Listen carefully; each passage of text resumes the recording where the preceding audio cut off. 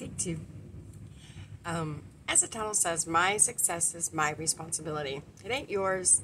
It ain't the man down the street. It ain't my kids. It's mine. And everybody has a different outlook of what they feel success is. And I'm not talking billions in the bank. I'm not even talking millions in the bank. That isn't always success. Maybe having a little extra free time with your family and being able to stay at home. Maybe buying Chinese one night because the family wants Chinese. Maybe it's pay the water bill because it's due and you don't get paid for a week. Maybe it's buying a Nintendo Switch because you absolutely want one down here in your own space. Success is different for everybody. Some people find a day off, laid back in a recliner, reading all day successful. Watching Netflix all day, that's what they feel is success. To me, success is a little more freedom to do the things I want to do. Pay for things that are not only needed but wanted, like my Switch, or going painting with some friends, or paying a bill that came due before you realized it.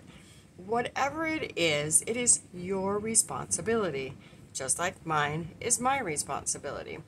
So I do promote what I do. I love what I do. I use the products. Scroll back in my feed. You'll see tons of them. My nails already have to be painted again. Look at that. They're growing.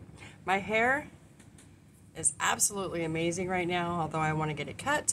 It's amazing. It feels good. It's growing. It's a little thicker.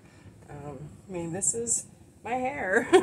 It's there, but little. So yes, I promote things that I love and I use. My skin looks so much better. Guys, I'm 55. I don't want to feel 55, but I am 55, and sometimes my body says, hey, you're 55. But at the same time, doesn't mean I have to look horrible or feel horrible. I have IBS. Had it forever. $300 after insurance for the meds. No. So I do some of my products, and I go every day, and it helps. These are the things to me that are successful to me. I am feeling better. I am doing things. I'm getting outside. Maybe it's just Sadie over there. See her right there? She's sleeping. Getting a couple new toys. It's the little things that really matter to me. Always happen that way. So instead of coming into my DMs and telling me that I shouldn't be doing what I'm doing, that it's a scam. Dude, you work in the biggest pyramid in the world, corporate America.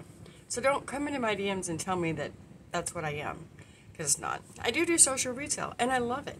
It gives me a little bit of income. It helps people. The products are award-winning, amazing patented products.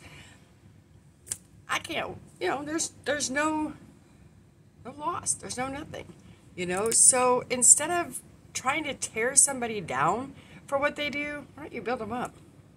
No matter what it is that they do, build them up. If we spent more time building others up and less time trying to tear them down because we don't agree or we don't like it or whatever it is that causes you to tear them down, we'd have a lot more people successful and a lot more happy people. Because if you're just tearing people down just for the heck of it, there's something wrong with you, not that person, not them. If they are working to better themselves and striving to be better themselves, make a little extra income on the side, throwing it out there, putting themselves out there and getting out of their little comfort zone or their little recliner with their chair every day or whatever it is that's your comfort zone, then leave them alone. Let them be successful. Let them go for it. Why don't you jump on and do it too? You never know. The cool thing about where I'm at is that you can jump on board. They way outmake me. Because you did more. You tried harder. You talked to more people. You put yourself out there. You really got out of that comfort zone.